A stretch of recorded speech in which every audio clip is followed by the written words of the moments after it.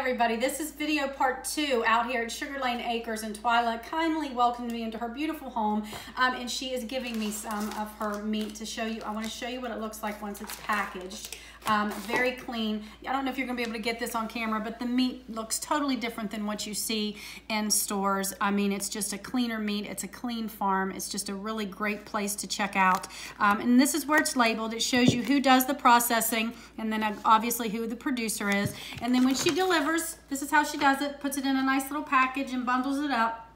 And you get a little thank you card that has all her information on it. Then when you do bigger products like the half a beef or the whole beef or something like that, it's going to come boxed. Obviously it wouldn't fit in a bag like this. So I just wanted you guys to see some of what these products look like when they're finished. Okay, and I really hope you give this place a try. I'm going to try to talk her into getting some chickens because I love chickens and I love the eggs. So I hope you guys will check it out. Thanks so much for joining me.